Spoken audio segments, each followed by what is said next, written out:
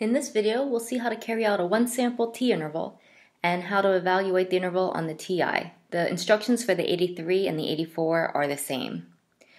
In this example, we have that the nutrition label on a bag of potato chips says that a 1-ounce serving of potato chips has 130 calories.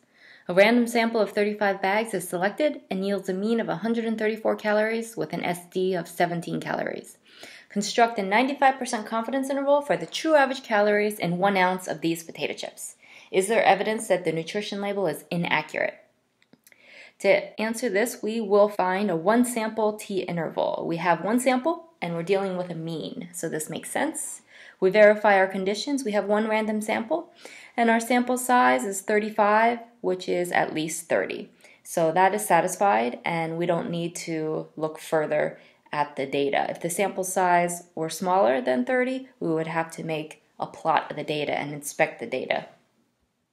To construct our confidence interval, we have our point estimate plus or minus t star times the SE of that estimate. Our point estimate is the sample average of 134. Here we can look on the formula sheet if we need to, and the SE of the estimate is S over the square root of n. So S is the sample SD, which is 17. N is the sample size, which is 35. And we have 34 degrees of freedom. But the question is, how do we get this T star here? So we need T star with 34 degrees of freedom. This is not going to be the same as Z star, so we can't just use 1.96. We have to look at a T table. So we can pull up a T table here, and we have a 95% confidence interval. We want to find a row that corresponds to the degrees of freedom. 34 is not on this table, so when it's not on the table, we'll just round down. So we'll look at row 30 here, and at 95 confidence, we have a 2.042. So that's where that number comes from, 2.042. And so now we can evaluate this manually, or we can use the shortcut on the calculator.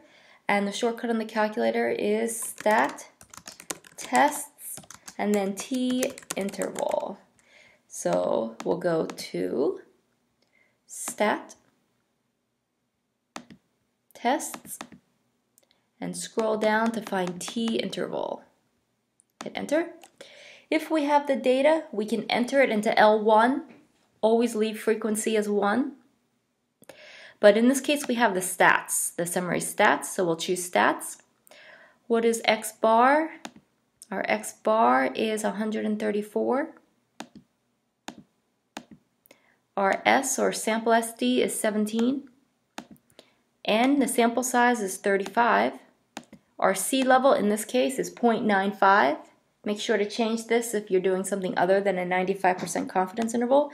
And then we can do calculate.